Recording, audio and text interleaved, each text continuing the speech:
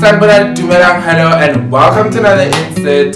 But today, yes, you can get this merchandise from my shop. But today, besides like the weather, a tornado, or people are going through things. Yesterday, I was chilling somewhere, listening to the radio, Metro FM. Huh? Okay, cool. I listened to the conversation. I'm like, am I hearing this properly? What is going on? And then boom, shabu, I listen with like depth, with focus. And then headline: woman sues gay husband, 9.1 million in damages. I know, right? Somebody is suing someone for being who they fully are.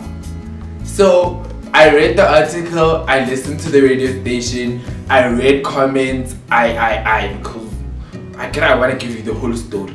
So this is what happened. These people were married for like 6 years, ne? And then prior to their 6-year anniversary, the husband is like, bruh, I am gay. So she discusses this with the wife. And then the wife divorced the husband, took him to court, 9.1 million. Wasted my time, emotional damage. And then apparently it says that she sued him because he misrepresented himself. So I'm like, misrepresentation? You are suing someone for misrepresentation? Nah, ne. In my head, I'm like, so you are suing this person for being who they truly are. Because what happened was, the woman Arena fam, you could have told me from the onset, like when we married 2012, you could have told me from the onset. And then there's a video that I shot actually about coming out. I spoke about coming out and like how people come to a realization at a later stage. And the video that I uploaded about like older men dating young queer boys. So that like built into the dynamics and the fundamentalities of like being human. Because sexuality is fluid, number one. Number two, people come to a realization of themselves at a later stage. So now I was very baffled to the fact that this woman is suing the man for being who they truly are. And it happened in Cape Town. And then, because I read, I can't remember the Khalifa, we wanted this proper content. The woman, all this 9.1 million, it just happens that when they were taking all the information to court, they just gave court like, there's something called 43 Rule 43 application, and they didn't follow the application properly. So the lawyers and the women were like, bro, we still need to charge you. And then charges amounted to like a greater fee for the lawyers. So for me, it's like, girl, it's okay, but okrama sente. But then at the same time, I don't understand like why you suing this person for telling you the truth. I mean, it could have been worse. Imagine if they could have found out one day outside with some niggas and then you find out. How would that be? That would be very humiliating. This person respected you and was old enough to sit you down and tell you, good bruh, I'm actually gay and I like men and I love men and I'm gonna start exploring that life and living that life fully. But because our sister is hurt, I know it's painful, but sisters, why? Like, why? And then some man called on the radio Metro FM yesterday and he explained his situation. He wasn't more or less of the situation, and then he was just like, bruh, my wife understood, and then and now I'm like queer, and you know, queers have style and he has style. So yeah, and then I had conversation with a friend, and then she was just going on me. But my thing is, you are not entitled to anyone.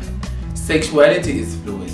If tomorrow I wake up and I'm like, oh fuck niggas, then that's my decision. And that's how I feel at that point.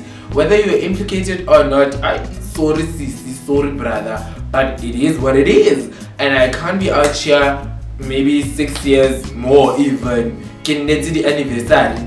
Yo, but deep down, ke batla lean meat wanya. Go nyeweng.